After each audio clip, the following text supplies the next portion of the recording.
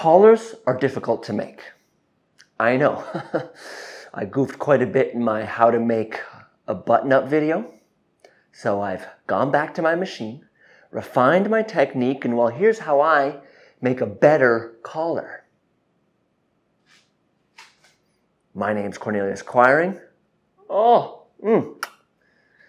Gorgeous logo. Let's get into it, Ed and Corn.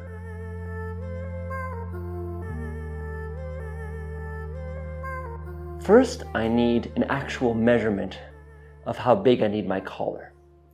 And there's two ways to do it. First, I can simply take a measurement off a shirt that I already like the fit of. I'm going to measure from here all the way across to here. And I do that by just simply walking it out. Alternatively, I can also measure my neck, and I want the measuring tape to sit where the collar is going to end up, so nice and low. And I want it to be a little loose because we don't want this to be a squeeze. The general rule is being able to fit 2 fingers in there. And then I take that measurement plus the width of one of my plackets because, well, the 2 plackets are going to overlap. So in my case, the placket is 1 inch. So neck measurement plus 1 inch. I'm going to draft the collar band first. And so I take that neck measurement and I divide it by 2. I'm going to mark that out.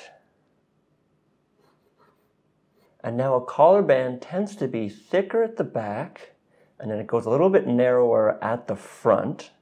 So I got to decide how tall I want the tallest part to be. I'm going to go with 1.5 inches.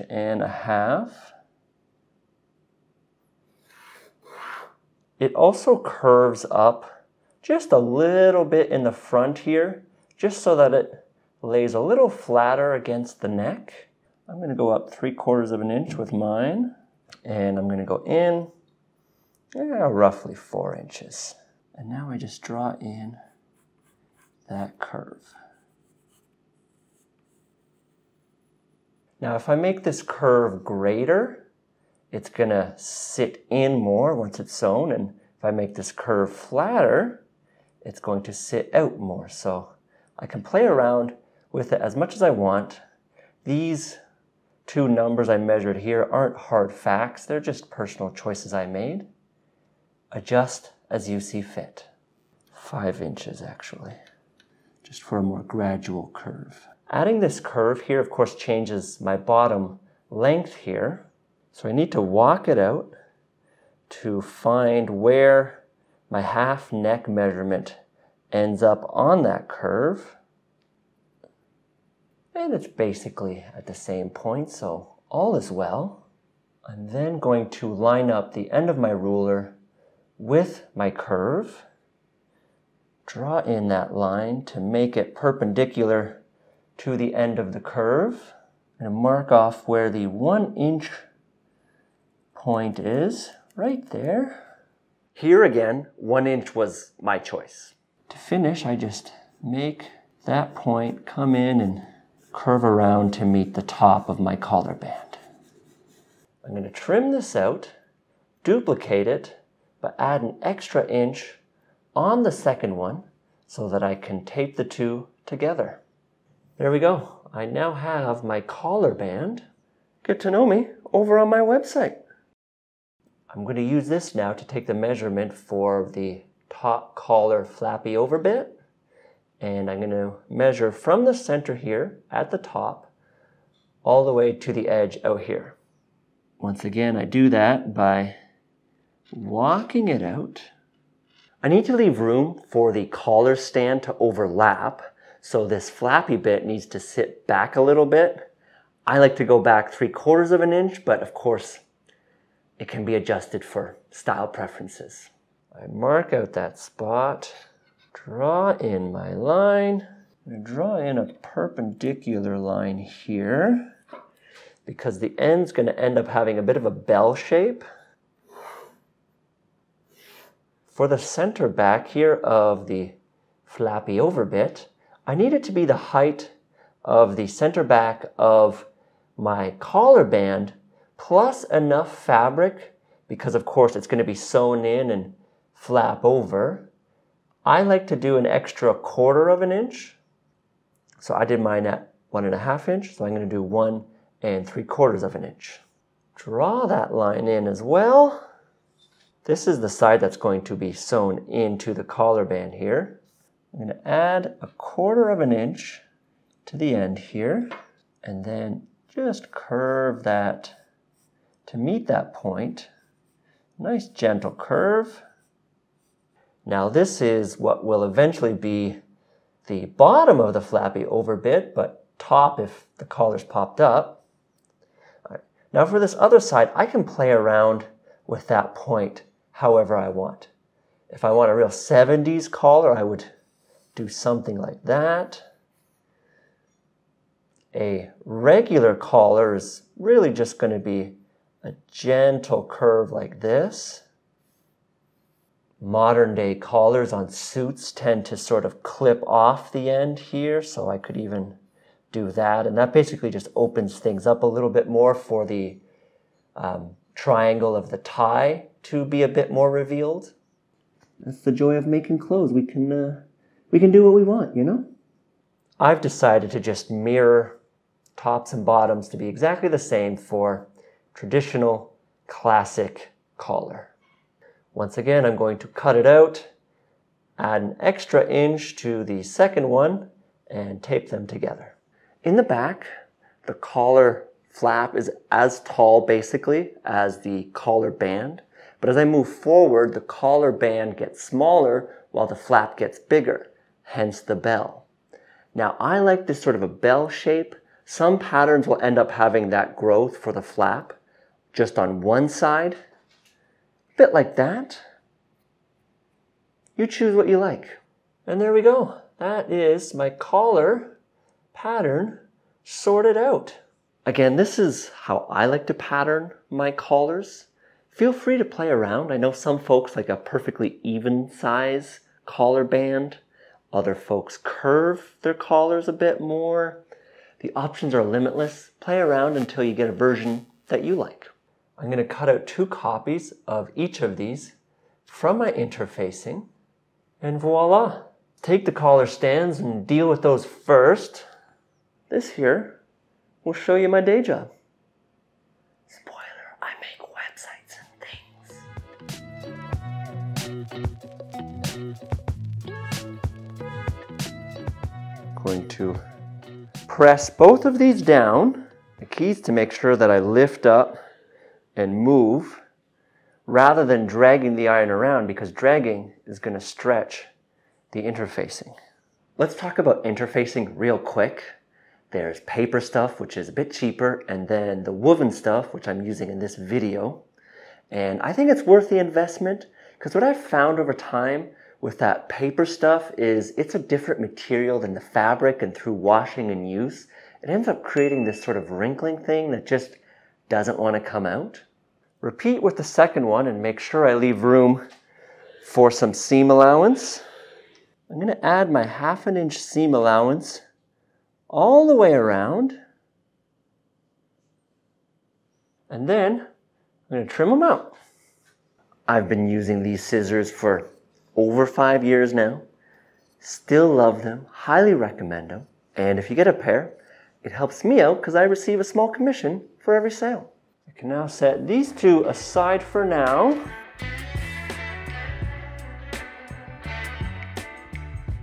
For the top bits, I'm only going to press down 1 for now because we're going to put in collar stays. Once again, measure my 1/2 inch seam allowance. Trim this one out as well. Make a duplicate of that. Gorgeous. And then repeat one more time, except this time I only need to go in 5 inches. Set this one aside, and these 3 pieces are what make the collar stay side. This is the long piece, and the side that connects to the collar stand. On the end here, I'm going to measure up 1.5 inches, Mark that spot. And on the bottom here, I'm going to mark in 4 inches and then fold up using those 2 points as a guide. Press that to sit flat. Trim off the excess, leaving just some seam allowance. I'm going to lay one of those short pieces on top. Flip that over to the other side. I lay one of my collar stays down. Make sure it's pointing right into the corner. And just mark off the edges. If you don't have any collar stays, just cut some out of an old plastic container. And then I'm just going to sew right along the edge here, up that guide line to the very end that I just drew, and then down the other side along the guide again, and then just on the edge of the fold all the way to the end. And there we go. I repeat it on the other side, flip it over. I can trim off this excess fabric, and then finally press down that last piece of interfacing. Flip this puppy over, put the other piece on top, right sides touching each other, and then run a stitch from the bottom here up to the top, all the way along, and back down the other side to here.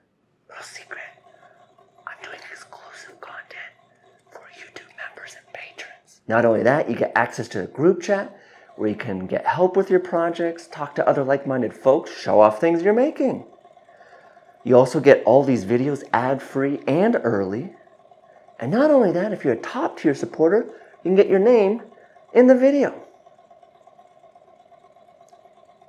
Onwards. Pro tip, doing the corner stitch at a 45-degree angle means that when we turn this puppy around, it's going to make for a crisper corner. Snip off the corners. Flip in the 2 sides, reach in with one finger and grab those 2, and then just flip it around. A little wiggle.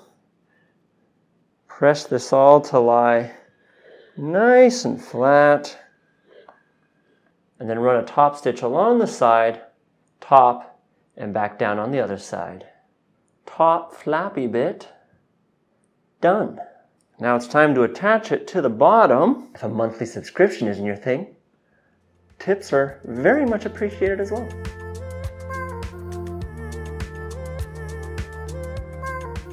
So I'm going to fold this in half, find my center, make a little crease there. Nice. I lay down one of them, right side facing up, lining up those 2 crease marks.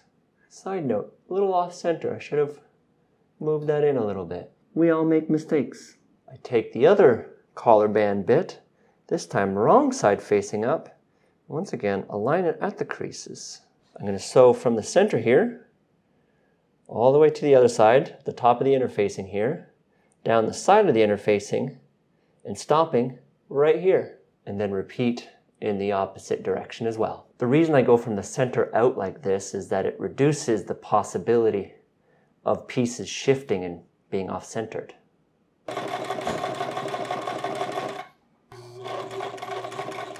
Once again, I snip the corners and then flip it back around and press it to lay flat as well. That's the completed collar right there, which can now be attached to the neck hole. Join my newsletter and I'll come to you instead of you looking for me.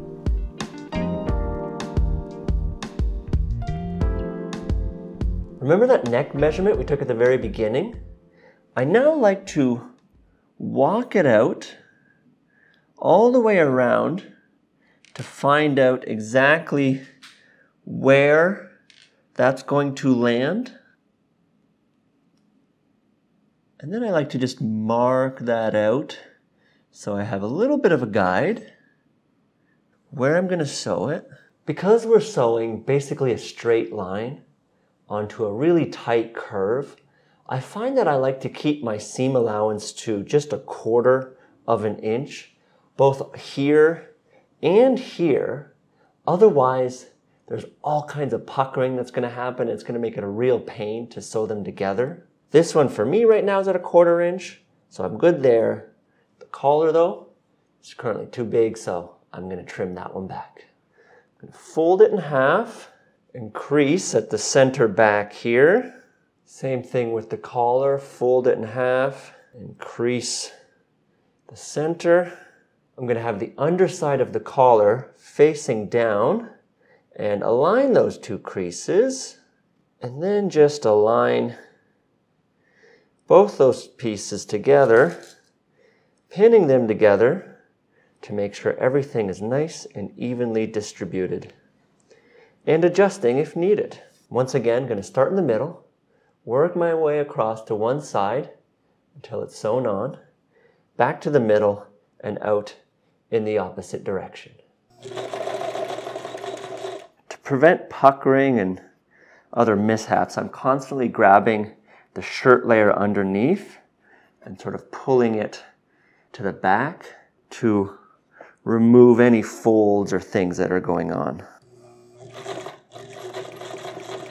And then once I get to the end here, I fold back the top seam allowance, and I'm going to stitch right to the end there. Slow and steady wins the race.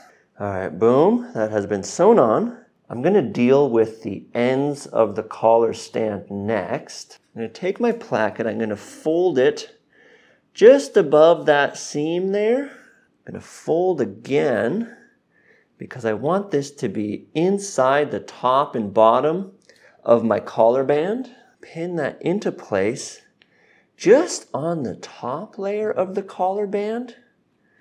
I want to leave this one, and then I'm going to flip the collar band back inside out again. And then using this stitch as a guide, I'm going to sew in not more than 1 inch to close up the end here.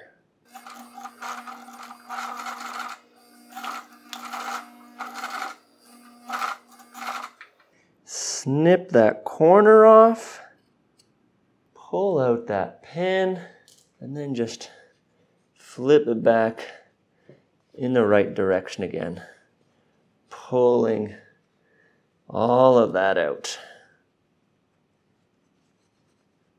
And that is the corner sorted out. I'm going to press these 2 sewn layers up and in first.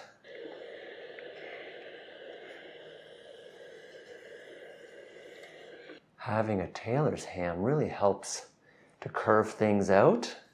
You can make one yourself. I've got a whole tutorial available at this here URL.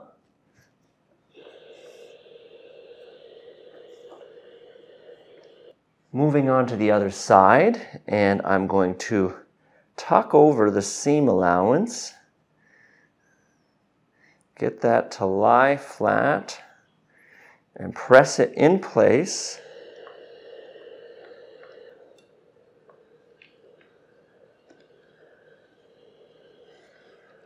To finish it off, I can run a stitch along the bottom here to connect that on, up the side, across the top, back down, and connect where I left off.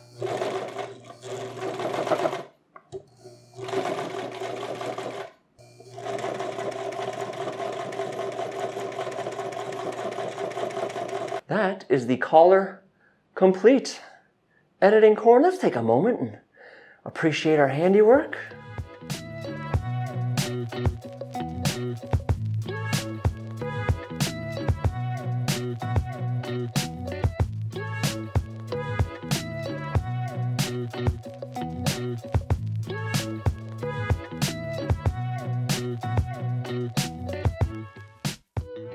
If you're having a bit of a tough time with this collar business, don't feel bad.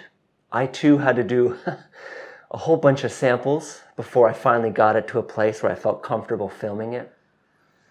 And I still want to improve my technique, so we wouldn't be doing this if it was easy. You got this. You made it to the end. Thank you. And let me know down in the comments by telling me what you had for lunch.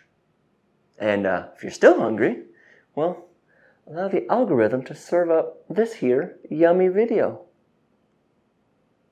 It's a tie-in. It's like I've been planning this the whole time.